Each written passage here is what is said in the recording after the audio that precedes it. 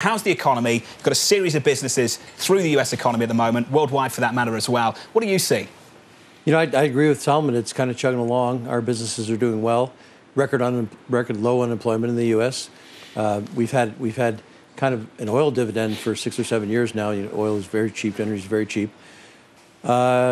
And so planes are full, you know, restaurants are full, and things are going pretty well. What's the scale meter right now for Bain Capital? Everybody's out there, we got to scale this, scale that. Define scale and what it means for you.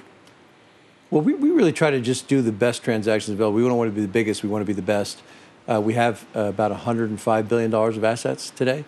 We think that brings us an advantage because we're a global firm. We actually stem from a consulting firm. We weren't really financial people. And the belief was back in 1984, started with Bill Bain and Mitt Romney, in that we could take the consulting skills and really transform businesses. Right. This is a really important point. I'm going to state this, and you tell me if I'm wrong. You're not slaves to internal rate of return. You're looking at it from a different view. Explain that. Well, we try to take a long-term perspective, and the beauty of the model, and why the model, I think, generally has grown so fast, is that we don't have to have quarterly earnings. We can invest in new products, invest in new software, don't have that kind of pressure. So private equity has grown from, I don't know, 10 or 12 companies back when I started to 4,000 companies, and is a very significant factor in the economy right now, and has a real place in the economy because the business model is working of kind of owner-operators working in concert with management to build great companies. That's the bottom line. Well, let's talk about the business model because it often comes under fire from a lot of people, as you know quite well, Steve. I'm just wondering how it is sustainable at the moment, given that there's so much more money in your industry compared to, say, where we were 20, 30 years ago. Well, it's really interesting. I did an interview in 1989 where that was the exact same statement. Same question. And then I did one in 99. It was the same statement. And 2009. Where do you think Ferro got it from? Good learner. And it's a legitimate question. But what's happened in the industry is in 89, it was mainly USA. And then it expanded in the 90s into global. And then it expanded in technology and medicine and other products. And so the ability to kind of put money to work and be global has expanded the industry. So I actually think there's a lot of money out there, but the returns in private equity are still world-class because the model has worked. Let's talk projects. Patient capital, getting together public-private. In Italy, cruise ships, Richard Branson, all sounds very exotic and fancy. What are you talking about? This is something you guys are doing right now. Well, we're really excited. Richard came to us about 4 years ago, my partner Ryan Cotton and I, and said he wanted to start a brand new cruise line. It was going to be different from everyone out there. And we went on that journey with him. It's been a great partnership. And right now, the first boat being built in Italy is going to be delivered to the U.S. and we'll start sailing out of Miami. And this is in partnership with the Italian government? Yes, the Italian government is into job creation.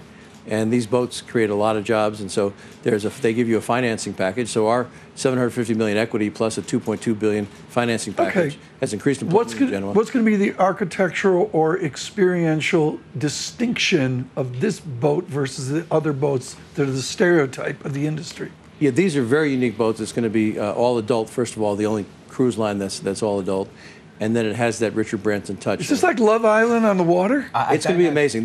Steve knows what Love Island is. I don't know what Love Island is. Could you please explain to our radio and television office Love Island is? What Love Island is? It's a reality show. You don't want to go there, Never heard of Love Steve. Island, but we are going to have a kind of a private island experience in Bimini with the cruise.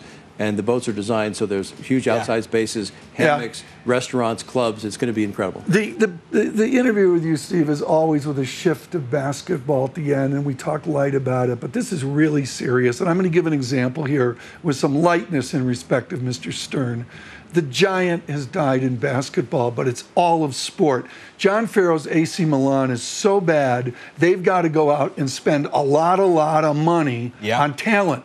Mr. Stern invented that with the NBA with Mr. Jordan. Explain what David Stern did to the economics and the aspiration of salary in the sport. Well, David was a huge visionary, not only in terms of introducing the 50-50 player split and a salary cap, which is fair to everybody, but being way out ahead of the game, going to China 15 years ago, going to Europe, having international offices. At that time, many of the NBA owners were saying, hey, we're spending a lot of money and there's no basketball. His view is basketball would be a world game, it would expand viewership, and that vision became fulfilled. He was unique in that he was a visionary, but also a micromanager. So he was into every detail of the NBA to make sure it was running well, great for fans, and he'll be really missed. It was a sad day at his funeral on Tuesday. Steve, you're co-owner of the Celtics. Your friends are into European football. Mr. Henry over at Liverpool, Mr. Pallotta over at Roma in Italy.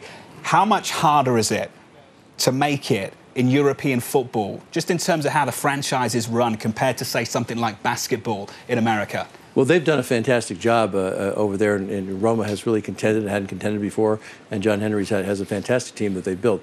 The structure is a lot more difficult than the USA sports structure because there really is not any salary controls, and you can get relegated, so somebody can pay a lot of money for a franchise and then be in the minor leagues. So it introduces a new level of risk. So you have to be really on top of those clubs and really manage those tightly so you don't take too many risks. Should we relegate in American sports to provide a new tension? I don't think so. The great news right now is in both American football, in basketball, there's incredible parity. Yeah. So there's many teams that can win the NBA championship. I hope it's going to be the Celtics, but there are many teams that can win that championship. So now, there's been competitive tension in these cities, and I think relegation is just a pressure that's not needed. The Patriots in the Super Bowl, how's it look? Not very good. Next year. Can you give us a call in the Super Bowl coming up here in a bit? I think that the 49ers look good, but Kansas City looks like a very, very strong team. And it's a younger team, and it's more dynamic. I mean, that game is changing with a gentleman from Kansas City, isn't it? Absolutely. They look pretty devastating to me, and so it should be really fun. What's the style of basketball that's going to change? They're going to ram the 33-point line out further? I don't think so. I think the fans like it the way it is now. The big changes in the game have been introducing more mobility and ability to shoot that three, and it's been very exciting.